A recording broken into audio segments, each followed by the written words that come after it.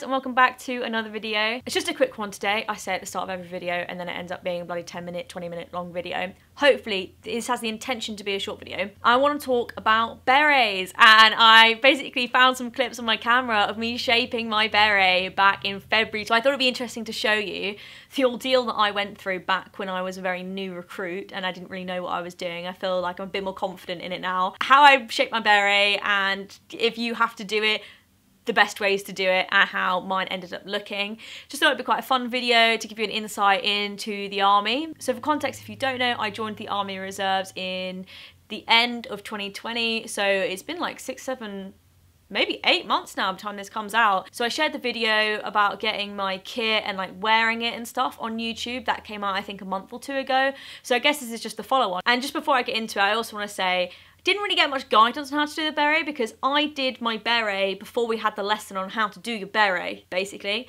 So, because I didn't know we were going to get the lesson on how you do your beret. So I used a video, I'll put it like here on screen, essentially dunk it in hot water, dunk it in cold water, put it on, shape it, Bob's your uncle. That's pretty much the process. But roll the clips of how I did mine. And I've put my pyjama top on, and I'm going to do this with wet hair because from the videos that I've seen of people doing this, you just get drenched because obviously it's wool, it retains a lot of water. The label says dip it in warm water, then put it into cold water. You can choose to wring it out or not, the mixed opinions on the YouTube videos that I've seen. Put it on, shape it, and then you lie it flat, and that's literally it. The shaping it's going to be the hard part. It's me overthinking this to high heaven. I'm trying to think if it goes on like this. Cat badger's hair, so it'll push to the right. Yeah, okay. And you just can't get the leather band wet either, apparently, because it can shrink. Okay, so I'm gonna fill this up and crack on. I think you can kind of see if I do it like this. Okay, so I put this in.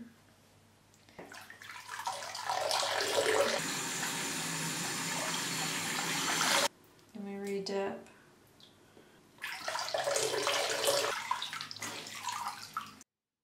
As you can see, once it's wet and it's placed on the head, I was just trying to push it over to the right hand side to then get some shape in there. Do you know what? I think this is the best we're going to get it. It looks weird, but I don't know whether it looks weird because it looks weird or whether it looks weird because it's on me and it's weird looking at yourself with this on. But I think this is the close we're going to get it, so I'm going to let it dry, see what it looks like with the cat badge, and then compare it to pictures on Google and hope for the best. Okay, time to get on with the day. I actually can't believe that took me 25 minutes. I expected that full on to just take me like 2 minutes. But here we are. I feel like there's going to be bits of fluff now in my hair when I blow dry it. Spice to the day. So once you've shaped it and you're happy with it, then you need to dry the beret. The best way to do it is to put a bowl down and put the beret over the top so it still dries with the shape of the head. It will take about a day or so to dry, so bear that in mind for when you do shape it. And then once it's dry, you need to attach the cat badge. So here you can see my cat badge for the rifles and where the cat badge will fit to the beret. So for these type of berets, you need to cut the wool in order to slide the cat badge in. How high up you cut the wool will determine how high up your cat badge will sit. And then once you've made your cut, you just slide the cat badge in, as I said, and then you will be done with your beret, and this is how it will look. Okay, so I thought I'd jump on now, like 5-6 months after those clips were filmed, and show you kind of what the beret looks like. Then it's dried, styled, and I've kind of been wearing it around like camp and stuff the last 6 months. So this is what we're dealing with. Just some general tips as well for when you're wearing it or styling it. You should always wear it further down at the front than it is at the back. There are like ties around the leather band at the back that you can tighten the strap up with so it doesn't slip off. The placement as well, I mean, it does differ. I think to the most part it is personal preference. I like mine like a finger width above the eyebrow. Some people love pushing it super down like that and having it like super like liddy over the top. Other people's have theirs here and then there's a massive bit that goes down like there. You know, same with the cat badge. Obviously the cat badge goes over your left eye. I have mine sort of slightly off towards the side of the left eye. Some people have theirs like bang straight. Other people have theirs super to the side. Like, it really does depend. You'll see a wide range of berets when you join the army. And yeah, that's pretty much how it looks now and goes on. I mean, also putting it on and off. Obviously you have to take it on and off quite a bit normally when you're knocking around camp, depending on protocol and things like that.